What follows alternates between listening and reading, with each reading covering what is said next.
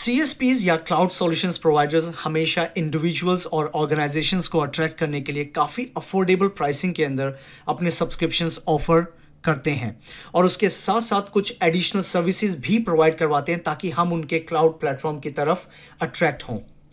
My name is हर्ष जांगरा और इस video में हम कुछ क्लाउड इकोनॉमिक्स के बारे में बात करेंगे कि कैसे क्लाउड सॉल्यूशंस प्रोवाइडर हमें बेस्ट डील्स प्रोवाइड करवाते हैं और कैसे उनको और हम दोनों को सेविंग्स होती हैं।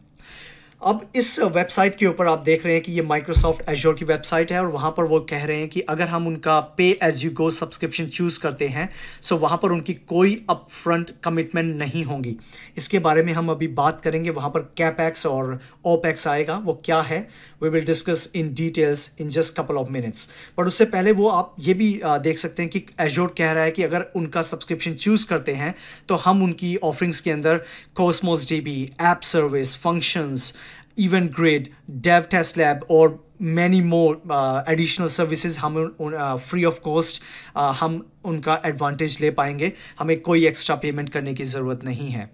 सिमिलरली हमारे पास अमेज़ोन के सब्सक्रिप्शंस भी अवेलेबल हैं, वो भी पे एज यू गो और प्राइसिंग ऑफर करते हैं और उनका एक डिफरेंट फिनोमेना है उनको अट्रैक्ट करने के लिए कस्टमर्स को कि अगर उनका कोई स्पेसिफिक सब्सक्रिप्शन आप चूज़ करते हैं तो ओवरऑल इंफ्रास्ट्रक्चर पे इतना अमाउंट आप सेव कर पाएंगे। तो actually it's a very very good deal in terms of managing your infrastructure on the cloud, because उससे फ़ायदा उनको भी हो रहा है क्योंकि उनको कस्टमर्स मिल रहे हैं और उसके साथ साथ हमें भी फ़ायदा हो रहा है क्योंकि हमारे सर्वर्स की टेंशन्स और हमारे सर्वर के ऊपर जो मनी है वो बच रहा है। मैं डिस्कस करता हूं, उसको डिटेल में समझाने की कोशिश करता हूं आपको। और एक और एग्जांपल है मेरे पास गूगल का। तो गूगल भी ऑफर करता है कि हम अपने डेटा सेंटर्स मतलब जो हमारे personal on premises data centres हैं हम उस पर क्लाउड पे लेकर जाएं और वो हमें पे एज यू गो ऑफरिंग्स हैं उनके सब्सक्रिप्शंस में। वहाँ पर कोई हमारे टर्मिनेशन फीस नहीं है और कोई अप फ्रंट कॉस्ट नहीं है। ये बार बार वर्ड आता है because they talk about capex और ओपेक्स। मैं वही बात अभी थोड़ी देर में करने वाला हूं। तो उसके साथ साथ कुछ एडिशनल हैं सर्विसेज प्रोवाइड करवाएंगे गूगल। तो आप इस चीज़ में बड़ा इजीली पता कर सकते हैं कि माइक्रोसॉफ्ट की ऑफरिंग्स अच्छी हैं, गूगल की अच्छी हैं या अमेज़ॉन की अच्छी हैं। और before we jump on our example, उससे पहले मैं आपको बताना चाहूँगा कि माइक्रोसॉफ्ट, क्योंकि हम ये ट्रेनिंग माइक्रोसॉफ्ट की कर रहे हैं तो माइक्रोसॉफ्ट ऑफर करता है और ये आप सब लोगों के लिए, क्योंकि अब हम डीप डाइव जाने वाले हैं तो प्लीज़ आप अपना एक अकाउंट बना लीजिए माइक्रोसॉफ्ट एज्योर पे ताकि आपको प्रैक्टिसेस करने में आसानी हो। तो ये लिंक पे जाकर, ऊपर अगर आपको लिंक दिख रहा है तो वहाँ पर जाकर आप फ्री ऑफ कॉस्ट अपना अकाउंट बना सकते हैं एज्योर की सर्विसेज को टेस्ट करने के लिए, देखने के लिए। डेफिनेटली कुछ लिमिटेशन होगी वहाँ पे, बट एटलीस्ट इसको बनाने के लिए, इस अकाउंट को बनाने के लिए कोई क्रेडिट कार्ड की ज़रूरत नहीं है। सो गाइज हम स्टार्ट करते हैं इस पर्टिकुलर वीडियो के बारे में और मैं आपके साथ डिटेल्स शेयर करूँगा मोर एंड मोर कि क्लाउड इकोनॉमिक्स कैसे काम करता है। क्लाउड इकोनॉमिक्स को समझने के लिए, जिसमें कैपेक्स और ओपेक्स आता है, मेरे पास एक सिंपल एग्जांपल है and I am pretty sure इसके बाद आपको समझ आ जाएगा कि कहाँ पर क्लाउड है और कहाँ पर on premises data centres stand करते हैं। तो आपको याद होगा कि हमारी पिछली वीडियो के अंदर ये जो पर्सन है इसने डिसाइड किया था कि एक स्ट्रीमिंग सर्विसेज यूज़ करेगा और अपना स्टार्टअप लॉन्च करेगा जिसमें ये मूवीज़ और एंटरटेनमेंट दिखाएगा। सो इसने सोचा था स्टार्टिंग में कि इसको इतने ज़्यादा सब्सक्राइबर्स नहीं मिलेंगे, तो इसने सोचा कि चलो let's start with two purchase a server. वो अभी क्लाउड पे नहीं गया और उसने ये सर्वर परचेज किया। तो ऑफकोर्स उसको पावर कंजप्शन, उसको कोड, उसको नेटवर्क, उसको सिक्योरिटी और जितनी भी एप्लीकेशन की ज़रूरत है उसने वहाँ पर वो डिप्लॉय किया। और हम इमेजिन करते हैं कि उसने अप्रॉक्सीमेट, मैं डॉलर्स की अभी स्पेसिफिकली बात करूँगा, अप्रॉक्सीमेट उसने $1000 फॉर एग्जांपल उसने स्पेंड किए। फिर क्या लगा, उसको थोड़ा सा लगा कि यार शायद मेरा बिजनेस ज़्यादा अच्छे से ग्रो कर रहा है तो मुझे ज़्यादा सर्वर की ज़रूरत है बिकॉज सब्सक्रिप्शन इंक्रीज़ हो रहे हैं, सब्सक्राइबर्स इंक्रीज़ हो रहे हैं। तो उसने फिर क्या किया, बाद में उसने डिसाइड किया कि वो और सर्वर को डिप्लॉय करेगा। तो एज एन एग्जाम्पल यहाँ पर उसने 5 सर्वर डिप्लॉय किए। उसके साथ साथ उसको पावर कंजप्शन की भी ज़रूरत है तो उसने इलेक्ट्रिसिटी डिपार्टमेंट कह लीजिए या फिर एक इंडिपेंडेंट प्राइवेट ऑर्गेनाइजेशन से उसने कांटेक्ट किया और उसने कहा कि मुझे इलेक्ट्रिसिटी की ज़रूरत है। उसने वो भी किया। डेफिनेटली उसको पावर कोड्स एक्स्ट्रा लगेंगी क्योंकि सर्वर्स इंक्रीज होंगे तो ऑफकोर्स उसको ज़्यादा पावर कंजप्शन के लिए उसको नेटवर्क डिवाइसेस की ज़रूरत है। पावर जो पूरा जो उसका एक डिपार्टमेंट होता है उसको वो एनालाइज करने की ज़रूरत है, कितना अमाउंट लगेगा। तो इस पूरी कॉस्ट को, बिकॉज मैंने इमेजिन किया था कि एक सर्वर पे $1000 लगेंगे तो 5 सर्वर को मैं अप्रॉक्सीमेट लेके चलता हूँ $5000, और उसने $5000 स्पेंड किए। उसके बाद उसको ये सर्वर्स डिप्लॉय हो गए। Obviously network devices, routers, security applications की भी ज़रूरत पड़ेगी बिकॉज ज़्यादा लाइसेंस परचेज करने पड़ेंगे। तो ये कॉस्ट मैं अप्रॉक्सीमेट मान के चलता हूँ कि $10000 तक ये चली जाएगी। ऑलराइट, नाउ आज उसको सब्सक्राइबर्स लगा, इतने ज़्यादा बढ़ गए, उसने स्पेंड किया। अब इमेजिन कीजिए कि ये जो सब्सक्राइबर्स थे जो पहले 10 थे, आज वो 10,000 हो गए हैं और आने वाले टाइम में शायद 1 लाख या 10 लाख या उससे भी ज़्यादा बढ़ते रहेंगे। तो उसको क्या करना पड़ेगा, जो उसका खुद का डेटा सेंटर उसने डिप्लॉय किया है वहाँ पर उसको एडिशनल सर्वर्स परचेज करने पड़ेंगे। उसको अपना एक कैपेक्स, उसको एक अपना आइडिया लगाना पड़ेगा, एक प्रॉपरली प्लान करना पड़ेगा कि यार मुझे अगर इतने सर्वर्स चाहिए तो कितनी अमाउंट मुझे स्पेंड करनी है। यस, द पॉइंट इज वो एक टाइम में इमेजिन कर लेगा कि मुझे $10,000 लेने हैं और वो किसी तरह वो अरेंज करके डिप्लॉय भी कर देगा। But what about after 3 years, what about after 4 years?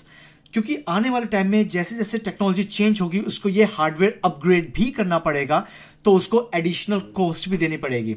और जैसे कि यहाँ पर एक एनुअल मेंटेनेंस की बात भी आती है, और अगर कोई प्रॉब्लम आ जाए पावर बैकअप में, और ऑब्वियसली सब्सक्राइबर्स हैं, उनके डाउनलोड्स हैं, उनके कुछ कंटेंट हैं और उसका बैकअप भी चाहिए, तो उसको एक अदर डेटा सेंटर की भी ज़रूरत है। तो वहाँ पर भी एक एडिशनल कॉस्ट इन्वॉल्व होगी एज ए बैकअप की। एटलीस्ट अगर प्राइमरी डेटा सेंटर आपका फेल हो जाए तो एटलीस्ट आपके पास एक टारगेट डेटा सेंटर्स है जहाँ से लोगों को ये पता नहीं चलेगा कि something bad happen to the data centre, उनका डेटा लॉस हो गया। बिकॉज अगर ऐसा होता है तो बिजनेस पे काफ़ी ज़्यादा इम्पैक्ट पड़ता है। वेयर एज ये तो था एक general idea about your own data centre, अगर आप एक स्मॉल बिजनेस या मीडियम बिजनेस की बात करें, और अगर इवन एंटरप्राइजेस की बात करें तो वहाँ पर भी ये सारे कॉन्स्टेंट्स रखे जाते हैं और पहले ही अमाउंट का आइडिया लगाया जाता है, which we talk about capex. Now let's move to the cloud. तो क्लाउड में जैसे मैंने आपको एक जस्ट आइडिया दिया कि ऑपरेशनल एक्सपेंडिचर मैटर करता है, वहाँ पे ओपेक्स चलता है कि पे एज यू गो। सो वहाँ पर हमारे बिग प्लेयर्स हैं, Google cloud, Microsoft azure, Amazon और अलीबाबा, और जितने भी प्रोवाइड है सर्विसेज प्रोवाइड करवाते हैं सीएसपी। तो एक्चुअली गाइज ये जो लोग हैं, Google cloud, Microsoft azure, Amazon web services, ये बहुत बड़े कंपनीज हैं और इनके पास इतना बजट है कि ये कैपिटल एक्सपेंडिचर पे स्पेंड कर सकते हैं। Now the advantage is because कैसे हमें थोड़ा चीप दामों में या कह लीजिए कि अफोर्डेबल प्राइसेस में हमें सब्सक्रिप्शंस मिलते हैं इनके क्लाउड सॉल्यूशंस प्रोवाइडर के, बिकॉज ये सब चीज़ें बल्क में परचेज करते हैं। फॉर एग्जांपल यहाँ पर बल्क में उन्होंने सर्वर परचेज किए हैं, बल्क में उन्होंने इलेक्ट्रिसिटी का अरेंजमेंट किया है, बल्क में उन्होंने पावर कंजप्शन के लिए कोड्स अरेंज किए हैं, नेटवर्क डिवाइसेस, आईएसपी को बोला है मेरी bandwidth up to the top most रहनी चाहिए बिकॉज मेरे बहुत सब्सक्राइबर्स हैं और उनको 24 आवर्स एक्सेस चाहिए इंटरनेट का, तो मुझे मैक्सिमम अवेलेबल बैंडविड्थ दीजिए। सो अगर सिक्योरिटी की बात भी करें तो वो भी मैटर करती है वहाँ पे। तो पॉइंट हियर इज जब कोई चीज़ बल्क में परचेज करता है तो उसको वहाँ पर कुछ सेविंग्स होती हैं। I give you one example, आपको थोड़ा और आइडिया लग जाएगा कि कैसे ये हमें प्राइसिंग जो हमें देते हैं पे एज यू गो, कैसे हमें लगता है कि ये अफोर्डेबल है। I give you one example, अगर आप एक सुपरमार्केट में जाते हैं और वहाँ पर एक बिस्किट का पैकेट परचेज करते हैं, मान लीजिए कि ये बिस्किट का पैकेट इन रुपीज़, रुपीज़ का आइकन अच्छे से नहीं बना, sorry about that. So actually मान लीजिए 10 रुपये का आता है एक पैकेट। सो एक पैकेट 10 रुपये का, और अगर मैं एक, आपने ये देखा भी होगा, कॉमन सी एक स्ट्रैटेजी होती है कि वहाँ पर बहुत सारे पैकेट्स अवेलेबल हैं और एक बड़ा मेगा पैक जिसको बोलते हैं वो अवेलेबल है, और वो कहते हैं कि है इसके अंदर मेरे पास 30 पैकेट्स हैं और ये 30 पैकेट्स आपके फॉर एग्जांपल लगा लीजिए 250 रुपये के बनेंगे। Just imagine, alright. सो वहाँ पर भी आपको लगेगा यार 30 पैकेट हैं, 250 के पड़ रहे हैं और एक पैकेट पे मैं 10 रुपये लगा रहा हूँ, तो डेफिनेटली आपको कहीं ना कहीं 50 रुपये का एक एडवांटेज दिखता है, आपको एक दिखता है कि मेरे को फ़ायदा है। तो आप कहेंगे यार लेना तो है ही, क्यों ना मैं बड़ा पैकेट ले लूँ, काम भी आ जाएगा, यूटिलाइज भी हो जाएगा। That's how cloud also works. Cloud के अंदर भी कुछ यही स्ट्रैटेजीज होती हैं कि वहाँ पर ये लोग क्या करते हैं, बल्क में चीज़ें ले लेते हैं और उसके बाद इनको ये जितनी भी कंपनी से परचेज करते हैं, डेफिनेटली एक तरह का कॉन्ट्रैक्ट होता है, या लगा लीजिए एक अंडरस्टैंडिंग होती है कि मेरे इतने सारे डिवाइसेस इन्होंने परचेज किए ने माइक्रोसॉफ्ट एजोर ने, अमेजोन ने या गूगल क्लाउड ने, तो ऑब्वियसली कुछ एडवांटेजेस इनको भी दिए जाए कि इतने सारे अगर आप डिवाइसेस परचेज करेंगे तो आपको इसका इतना फ़ायदा होगा। और गाइज वही सेविंग्स जो इनको लगती है, उसी में से ये हमें भी वो सेविंग्स प्रोवाइड करवाते हैं विद इन सब्सक्रिप्शन। तभी आपको लगता है कि थोड़ा चीप है, थोड़ा सस्ता है। और दूसरा, क्लाउड के अंदर एक एडवांटेज भी है, बिकॉज आपको याद होगा ये जो पर्सन है इसने 5 सर्वर डिप्लॉय किए, आने वाले टाइम में सब्सक्राइबर्स बढ़ेंगे तो वहां पर उसको और भी सर्वर्स डिप्लॉय करने पड़ेंगे, राइट? यही हमने डिस्कस किया था। बट इमेजिन अगर ये सर्वर 3 साल या 4 साल के बाद यूज में ना आए, जैसे कि एग्जाम्पल आता है, मैं शायद बाद में भी दूंगा ये एग्जाम्पल, बट एक जस्ट आपके माइंड में डालने के लिए कि अगर मैं एक मोबाइल परचेज कर रहा हूँ, आज से 10 साल पहले उस मोबाइल की वैल्यू काफ़ी ज़्यादा थी, बट आज की डेट में उसकी वैल्यू नहीं है। सिमिलरली अगर आप बात करते हैं इन सर्वर्स की जो उसने डिप्लॉय किए थे, एक टाइम में उसने काफ़ी अमाउंट स्पेंड किया था, लाइक $1000, लेकिन अगर 2-4 साल के बाद उसको लगेगा कि उसको अपना जो डिप्लॉयमेंट है डेटा सेंटर का उसको इम्प्रूव करना है या नया हार्डवेयर लाना है, तो डेफिनेटली अगर ये सेल करने जाएगा तो उसको कोई वैल्यू नहीं मिलेगी इतनी ज़्यादा। And I think you pretty much aware about it. लेकिन जहाँ पर बात करते हैं क्लाउड की, तो क्लाउड में ये जितने बिग प्लेयर्स होते हैं उनको इतनी ज़्यादा टेंशन लेने की ज़रूरत नहीं होती। अगर उनको लग रहा है कि उनको ज़्यादा पावर की ज़रूरत है या पावर कंजप्शन की ज़रूरत है, या लगा लीजिए कि उनको डिवाइसेस की ज़रूरत है, जैसे कि यहाँ पर ये सारे हैं, तो ये जस्ट कॉन्टैक्ट करते हैं और उसी time wow, look at the style, you know, change ही हो गया था इसका। ओके, सो मेरा पॉइंट है कि ये जस्ट परचेज करते हैं और सिंपली डिप्लॉय कर देते हैं हमारे डेटा सेंटर्स पे। वाओ, ये भी जा रहा है, वाओ, रेजोल्यूशन बैड, एनीवे। सो इन्होंने जस्ट क्या करना है, इन्होंने सिंपली कॉन्टैक्ट करना है और अपने डेटा सेंटर्स को इंक्रीज करना है। हमें नहीं पता चलेगा, but this capacity is always available for us. हमें ईजी हो जाता है, और जैसा कि मैंने बताया, क्लाउड एजाइल, फ्लेक्सिबल है और वहाँ पर हमें टेंशन लेने की ज़रूरत ही नहीं है। आज हमें लग रहा है कि यार मुझे 10 सर्वर की ज़रूरत है, no problem, just with couple of clicks your 10 servers are available. लेकिन आपको लग रहा है यार मेरी अब इतनी यूटिलाइजेशन नहीं रही, मुझे सिर्फ अब 5 सर्वर को ही यूटिलाइज करना है, नो प्रॉब्लम। आप उन 10 सर्वर में से 5 को डिलीट कीजिए with some couple of clicks and 5 server आपके लिए रेडी रहेंगे। और आपको पेमेंट किसकी करनी है? जस्ट 5 सर्वर की। दैट्स हाउ पे as you go works. So with this example मैं आपको बस ओवरऑल ये समझाना चाह रहा था। एज ए कंक्लूजन हम ये भी समझ सकते हैं कि जहाँ पर हम अपने ऑन प्रेमिसेस डेटा सेंटर्स की बात करते हैं, या देयर आर एडवांटेज, बिकॉज आपको एक बार अमाउंट सेट करना है, लगाना है, और उसके बाद आपको टेंशन लेने की जरूरत नहीं है। But remember, they are adding some additional cost. मैं आपको आने वाले एग्जाम्पल भी बताऊंगा, आने वाले जो स्लाइड्स होंगे उसमें आपको आइडिया दूंगा कि कैसे कैपेक्स और ओपेक्स काम करता है। और जहाँ पे क्लाउड की बात आती है, it's very flexible. Yes, the capital expenditure is from these big players like Google Cloud, Microsoft Azure, Amazon, लेकिन हमारे लिए वो affordable prices में आ जाता है। अब जब हमने समझ लिया है कि कैसे क्लाउड इकोनॉमिक्स काम करती है, सो अब हम बात करेंगे 2 इंपॉर्टेंट वर्ड्स के बारे में, जो कि है capital expenditure and operational expenditure. So guys, actually this capital expenditure और ऑपरेशनल एक्सपेंडिचर ये एक तरह की बिजनेस स्ट्रेटजी होती है, और मैं इस पर्टिकुलर पार्ट में मैं आपको समझाने की कोशिश करूंगा कि ये एक्चुअली होता क्या है और कैसे काम करता है। सो यहाँ पर आप देख रहे हैं कि 2 स्ट्रेटजी हैं, एक को बोलते हैं कैपिटल एक्सपेंडिचर और दूसरे को बोलते हैं ऑपरेशनल एक्सपेंडिचर। सो मैं पहले बताने की कोशिश करूंगा कि कैपिटल एक्सपेंडिचर क्या है। सो गाइज, ये जो मॉडल है, ये मॉडल वहाँ काम करता है जहाँ पर कंपनी को पहले ही सोचना पड़ता है कि कितना पैसा स्पेंड करना है उनको अपने आईटी इंफ्रास्ट्रक्चर पे, जो कि एक तरह का ट्रेडिशनल वे था और ये पास्ट में यूज़ होता था। बट अभी भी कहीं कहीं जहाँ पर कंपनी, जैसे मान लीजिए कि 5 लोग काम करते हैं या 10 लोग काम करते हैं, और उनको जस्ट एक सर्वर चाहिए अपने कंपनी में रखने के लिए, और वहाँ पे जस्ट एक ऑपरेटिंग सिस्टम डाल दिया, कुछ सिक्योरिटी एप्लीकेशन डाल दी और एक छोटी सी वेबसाइट डाल दी, या फिर उन्होंने एक तरह का कुछ टर्मिनल सर्वर डाल दिया जहाँ पर काफ़ी फाइल्स वगैरह को एक्सेस किया जा रहा है और उनका काम चल रहा है। वहाँ पर it's really good, because capital expenditure से आपको ये पता लगता है कि यार मैं अपना सर्वर बिल्ड करने वाला हूं, तो मुझे $1,000 या $5,000 या फिर मैं अगर रुपीस में बात करूं तो मुझे 50,000 रुपये या 60,000 रुपये या 70,000 रुपये मुझे लगाने हैं, और उसके बाद मुझे ज़्यादा सोचने की ज़रूरत नहीं है, क्योंकि ये जो इन्वेस्टमेंट होती है ये एक तरह की वन टाइम पेमेंट होती है। कि मान लीजिए कि आपको अपना सर्वर बनाना है, आज आपके पास 5 से 10 लोग हैं और आपको लगता है कि ये 1 साल तक मुझे 10 लोगों से ज़्यादा नहीं पड़ेगा और मुझे ज़्यादा सर्वर परचेज करने की ज़रूरत नहीं है, तो वहाँ पर स्ट्रेटेजी बनाइए, एक बार पैसा स्पेंड कीजिए एंड आपको टेंशन लेने की ज़रूरत नहीं है, क्योंकि आपको बार बार पैसा नहीं लगाना पड़ेगा। एक बार लगाया, अब आपका नेक्स्ट काम ये रहेगा कि उसको प्रोटेक्ट कैसे करना है, उसको संभालना कैसे है। ये बहुत ज़रूरी चीज़ है। मतलब जैसे कि मैं बात कर रहा हूँ सिक्योरिटी मेंटेनेंस की, मैं बात कर रहा हूँ एप्लीकेशन मेंटेनेंस की, मैं बात कर रहा हूँ अगर रिसोर्सेज ख़राब हो जाता है, पावर चली जाती है, तो उसका बैकअप प्लान क्या है। तो ये कुछ छोटी मोटी चीज़ें हैं जो आपको याद रखनी पड़ेंगी अगर आपके पास एक ही सर्वर है। तो ये पूरा का पूरा कैपेक्स में आता है। ये एक तरह का बिजनेस मॉडल है, और जैसे कि मैंने कहा इसमें कोई प्रैक्टिकल नॉलेज की ज़रूरत नहीं है, जस्ट एक अंडरस्टैंडिंग की ज़रूरत है। और ऑन द अदर हैंड मैं बात करता हूँ अब ओपेक्स की। सो जो ओपेक्स है वो है एक तरह का ऑन गोइंग एक्सपेंसिस, जो मैंने लिखा भी है यहाँ पे।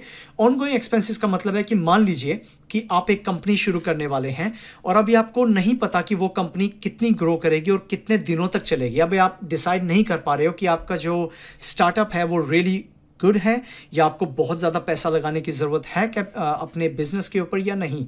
तो आईटी के अंदर क्लाउड कंप्यूटिंग या ऑपरेशनल एक्सपेंडिचर वहाँ पे काम में आता है, बिकॉज यहाँ पर आप क्लाउड पे जाइए, वहाँ पर जस्ट एक कुछ क्लिक कीजिए और आपका एक सर्वर आपके लिए रेडी रहता है। आपको पहले से नहीं सोचना पड़ता कि मुझे इतना सारा पैसा लगाना है। आप अपने हिसाब से हर एक क्लाउड सॉल्यूशंस प्रोवाइडर पे जा सकते हैं, जैसे कि माइक्रोसॉफ्ट, अमेजोन, गूगल, जो आपको बेस्ट प्राइसिंग दे, जो आपको बेस्ट ऑफरिंग दे, आप उसके ऊपर जा सकते हैं और ये आपकी चॉइस रहती है। और डेफिनेटली आपके पैसे भी सेव होते हैं इसके अंदर। बट इसके अंदर बस एक चीज़ है कि आपको ये कॉस्ट हर मंथ देनी पड़ेगी। जब आप एक सब्सक्रिप्शन परचेज करेंगे, वो मंथली सब्सक्रिप्शन होगा या एनुअली सब्सक्रिप्शन होगा, depends on what subscription you purchased, और उसके हिसाब से आप पैसा देते रहेंगे। लेकिन इसके बारे में थोड़ा और जानने के लिए let's go in little bit deep. जैसा कि मैंने समझाया कि कैपिटल एक्सपेंडिचर में मनी आपको पहले ही सोचना पड़ेगा, उसकी बिजनेस स्ट्रेटजी पहले ही बनानी पड़ेगी कि कितना पैसा आपको स्पेंड करना है। अभी तो मैं आपको एग्जांपल दे रहा था स्मॉल बिजनेस के बारे में, बट मैं अगर आपको एक और एग्जांपल दूं कैपिटल एक्सपेंडिचर को समझने के लिए, तो आपको ये थोड़ा बहुत हेल्प करेगा, क्योंकि इसका मुझे नहीं लगता कि आज की डेट में इतना इफेक्टिव यूज़ हो सकता है अगर हम बड़े स्केल पे बात करें। जैसे कि अगर आपका स्मॉल बिजनेस है, अगर आपका मीडियम बिजनेस है, तो ठीक है, 1 सर्वर 2 सर्वर इज इनफ। आप पहले ही सोच सकते हैं कि यार मुझे 1 साल तक या 2 साल तक मुझे इंफ्रास्ट्रक्चर को चेंज करने की ज़रूरत नहीं है, तो आप पहले ही कैपिटल एक्सपेंडिचर को सोच सकते हैं, बिकॉज इसके अंदर आपकी अप फ्रंट कॉस्ट इन्वॉल्व होती है। मतलब कि आप पहले से ही स्ट्रेटेजी बनाते हो कि कितना मनी स्पेंड करना है।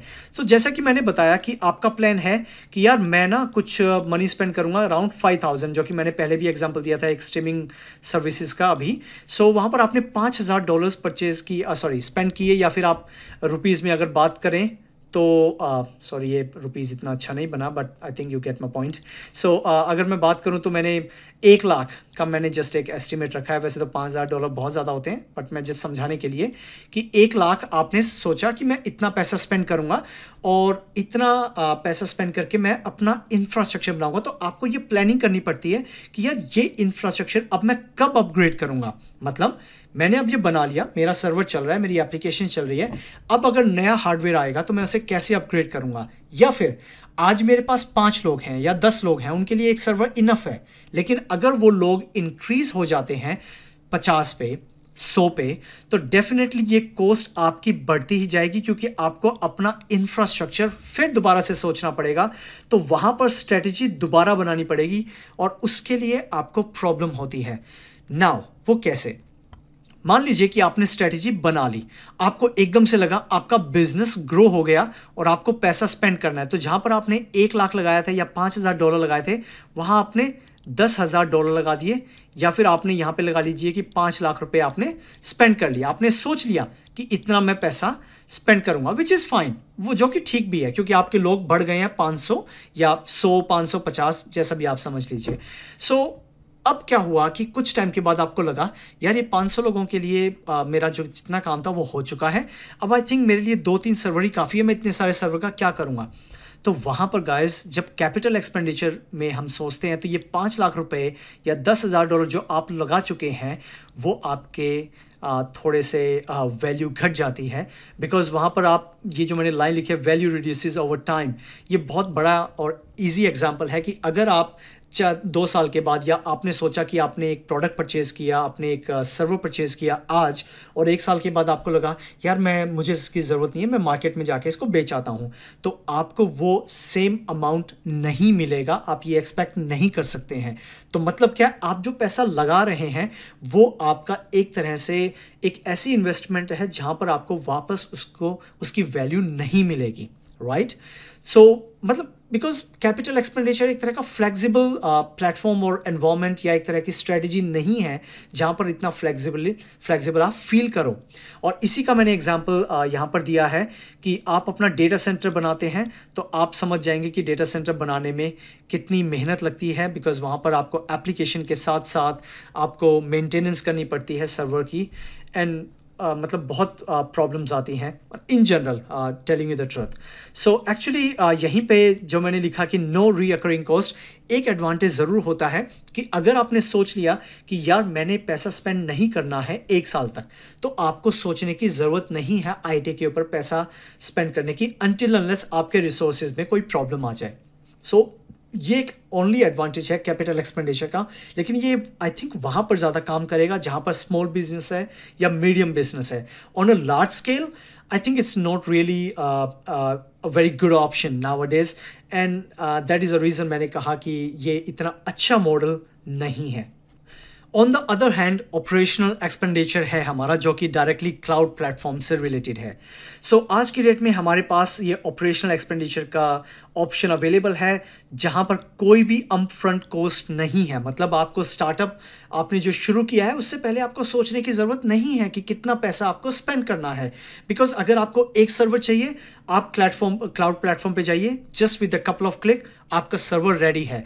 और दूसरा एडवांटेज जो हम पहले भी कई बार बात कर चुके हैं क्लाउड प्लेटफॉर्म का, कि पे as you go service available है। मतलब जितने भी सर्वर और जितने भी रिसोर्सेज आप यूज़ कर रहे हैं आपको जस्ट उसी का ही अमाउंट देना है।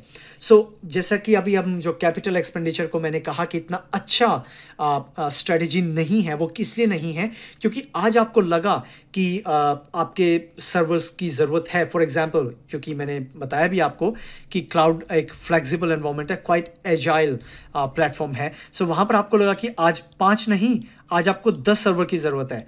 आपको कुछ नहीं करना, just couple of click 10 server आपके रेडी हैं, और आपको जस्ट उतना ही पैसा अमाउंट करना है जितने रिसोर्सेज आपने 10 सर्वर के लिए डिप्लॉय किए हैं। आने वाले टाइम में 1 महीने 2 महीने के बाद आपको लगा यार मुझे 10 सर्वर की ज़रूरत नहीं है, now I want to come back to the 5 server, कोई प्रॉब्लम नहीं है। With couple of click you can come back to 5 server, और अगेन आप सिर्फ 5 सर्वर का ही पेमेंट करेंगे, आपको 10 सर्वर का पेमेंट करने की ज़रूरत नहीं। और आपको ये भी नहीं सोचने की ज़रूरत है कि जो आपने अमाउंट आपने स्पेंड किया है अपने हार्डवेयर पे, उसको इम्प्रूव करने के लिए 2 साल के बाद आपको दोबारा से इंफ्रास्ट्रक्चर पे या फिर रिसोर्सेज को परचेज करना पड़ेगा, बिकॉज ये सारा का सारा काम किसका हो जाता है, क्लाउड प्लेटफॉर्म का। और उसके साथ साथ जैसा कि मैंने बताया कि इसके अंदर एक चीज़ ज़रूर है कि आपकी रीअकरिंग कॉस्ट ज़रूर इन्वॉल्व होती है इसके अंदर, जहाँ पर आपको ये चीज़ सोचने की पड़ेगी यार एवरी मंथ जो सब्सक्रिप्शन आपका है उसके हिसाब से आपको पैसा देना पड़ेगा। लेकिन आप खुद सोचिए, जहाँ पे लाइसेंस की बात आती है आपको टेंशन लेने की ज़रूरत नहीं है, सारे लाइसेंसेस क्लाउड प्लेटफॉर्म प्रोवाइड करवाएगा। आपको एनुअल मेंटेनेंस का पैसा देना पड़ता था, टेंशन लेने की ज़रूरत नहीं है, वो सारा का सारा वेंडर या फिर जो क्लाउड सॉल्यूशन प्रोवाइडर है वो देखेगा। आपका अगर कोई भी आईटी कॉस्ट या कोई भी रिस्क रहता है, जैसे कि पावर कंजप्शन है, बैकअप प्लान है, आपका इंफ्रास्ट्रक्चर डाउन ना हो जाए वगैरह वगैरह, टेंशन लेने की ज़रूरत नहीं है। या तो वेंडर जो रिस्पॉन्सिबिलिटी लेते हैं आप लोगों के लिए वो, या फिर क्लाउड सॉल्यूशन प्रोवाइडर जिसे आपने डायरेक्टली कांटेक्ट किया, वही रिस्पॉन्सिबल होंगे और वही ध्यान रखेंगे कि बैकअप प्लान कैसे रखना है उन्होंने। उसके साथ साथ आपके जो मेंटेनेंस साइकिल्स होती हैं वो ध्यान रखते हैं क्लाउड सॉल्यूशंस प्रोवाइडर। मतलब ऐसे में बहुत सारे एग्जांपल आपको गिना सकता हूं कि कोई भी रिसोर्सेज परचेज कर रहे हैं उसकी शिपमेंट के लिए, क्योंकि आपको हार्डवेयर डिप्लॉय करना पड़ता है, उसके लिए डाउन टाइम रखना पड़ता है। ऐसी कोई ज़रूरत नहीं है। आपके रिसोर्सेज क्लाउड में हमेशा अप एंड रनिंग कंडीशन में रहेंगे। तो जैसा कि मैंने बताया, ओपैक्स के और ऑपरेशनल एक्सपेंडिचर के बहुत एडवांटेज हैं कैपिटल एक्सपेंडिचर पे। सो I think with this example आपको काफ़ी कुछ आइडिया लग गया होगा, और मैंने यहाँ पर दिया भी है कि द बेस्ट एग्जांपल इज़ एजोर या फिर कोई भी क्लाउड प्लेटफॉर्म यहाँ पर जहाँ पर हम अपना इंफ्रास्ट्रक्चर बिल्ड करते हैं, वो ऑपरेशनल एक्सपेंडिचर का एग्जाम्पल है। अब आपको समझ आ गया होगा कि क्या डिफरेंस है ऑपरेशनल एक्सपेंडिचर में और कैपिटल एक्सपेंडिचर में, बिकॉज इससे रिलेटेड 2 या 3 क्वेश्चंस आते ही हैं एग्जाम में, और एटलीस्ट एक तो आता ही है। So you should be very much aware, और इसके बारे में इतनी इन्फॉर्मेशन रखना बहुत ज़रूरी है। तो इस वीडियो को रैप अप करने से पहले मेरे पास एक और काफ़ी इन्फॉर्मेटिव इन्फॉर्मेशन आपके लिए, वो ये कि आप डेफिनेटली मैं चाहूँगा कि आप इस पर्टिकुलर लिंक पे जाइए और ज़्यादा से ज़्यादा इन्फॉर्मेशन गेन करने की कोशिश कीजिए कि कैसे माइक्रोसॉफ्ट कैपिटल एक्सपेंडिचर में इन्वेस्ट कर रहा है या उसके तरीके से इन्वेस्ट कर रहा है, और कैसे ऑपरेशनल एक्सपेंडिचर के थ्रू आपको अपनी कॉस्ट में रिडक्शन कैसे मिल रही है, कैसे आप सेविंग्स कर पा रहे हैं, उसकी काफ़ी इन्फॉर्मेशन आपको अवेलेबल रहेगी। तो मैंने लिंक यहाँ पर ओपन कर दिया है, आप सिंपली इस लिंक पे जाकर काफ़ी इन्फॉर्मेशन ले सकते हैं कि कैसे रेवेन्यू जनरेट होता है कस्टमर्स के लिए, कैसे हमें कॉस्ट इफेक्टिव एनवायरनमेंट मिलता है क्लाउड में, क्योंकि कैपिटल एक्सपेंडिचर तो definitely cloud solutions provider deploy करते हैं, बिकॉज इनको रिसोर्सेज परचेज करने पड़ते हैं, इनको मेंटेनेंस करनी पड़ती है। बट कैसे ये क्लाउड सॉल्यूशन प्रोवाइडर के लिए और हम जैसे कस्टमर एज एन इंडिविजुअल और ऑर्गेनाइजेशन के लिए विन विन सिचुएशन होती है, तो इसमें आपको काफ़ी कुछ आइडिया मिल जाएगा। तो अगेन उसके बाद आप इस लिंक पे जाकर, जैसे कि लेफ्ट हैंड साइड में आप देख रहे हैं, agility, customers, global reach, outcomes, ये काफ़ी बिजनेस पॉइंट ऑफ व्यू से अगर आप इंटरेस्टेड हैं ज़्यादा जानने के लिए, तो ये काफ़ी आपको हेल्प करेंगे। आपको डिफरेंसेस और जानना है, आप इस पर्टिकुलर जगह पे जाके आइडिया लगा सकते हैं कि क्या डिफरेंसेस हैं। ऑल दो मैंने उसको शॉर्ट में आपको समझा दिया है, बातें उसके आसपास ही घूमेंगी। बट अगर आपको थोड़ा सा और टेक्निकल वर्ड में जाना है या थोड़ा सा और थोड़ा बिजनेस पॉइंट ऑफ व्यू से आपको ज़्यादा इन्फॉर्मेशन चाहिए, तो ये लिंक आपको हेल्प करेगा। और एक और लिंक है मेरे पास, जो कि मैं जब रिसर्च कर रहा था मुझे मिला, जो कि एक पावर बीआई रिपोर्ट है माइक्रोसॉफ्ट की तरफ से। तो एक्चुअली यहाँ पर आपको देखने को मिल रहा है कि माइक्रोसॉफ्ट ने कैपिटल एक्सपेंडिचर में कितना पैसा इन्वेस्ट किया है in last couple of years. तो जैसा कि आप देख रहे हैं कि यहाँ पे इंफॉर्मेशन है 2016 से 2020 की। सो अभी रिसेंटली उन्होंने $3.9 बिलियन स्पेंड किए हैं एजोर इंफ्रास्ट्रक्चर के ऊपर, सो दैट आपके सारे servers up to the run रहें, और उनका जो कैपेसिटी है सर्वर्स की हर एक डेटा सेंटर में वो इनफ रहे। बिकॉज हम कभी कभी देखते हैं कि कैपेसिटी के इश्यूज आते हैं कि वो कहते हैं कि यार ये वाली सर्वर्स आप बिल्ड नहीं कर पाएंगे बिकॉज वहाँ पर उसके इतने रिसोर्सेज अवेलेबल नहीं हैं। सो ऐसी प्रॉब्लम ना आए, और दुनिया में जितने भी बिलियंस ऑफ बिलियंस लोग हैं, सबके रिक्वायरमेंट को फुलफिल करने के लिए माइक्रोसॉफ्ट पैसा कैसे स्पेंड कर रहा है, कैपिटल एक्सपेंडिचर कैसे स्पेंड कर रहा है, ये आपको इन्फॉर्मेशन यहाँ पे और ज़्यादा डिटेल में मिलेंगी।